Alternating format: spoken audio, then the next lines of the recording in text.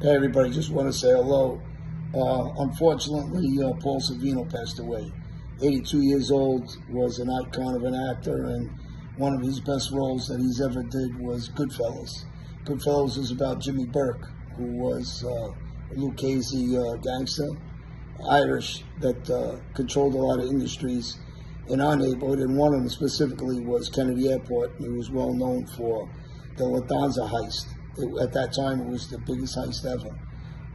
Paul Sorvino plays the boss of the Lucchese family in that movie about Jimmy Burke and his crew. His son, Frankie Burke, was one of my good friends growing up, and it was one of the best movies ever out there. Paul Sorvino depicted the Lucchese boss at the time. All right, everybody, have a great weekend. And I'll be back for the next announcement. Unfortunately, this one is for a great actor that passed away. Condolences to him and his family.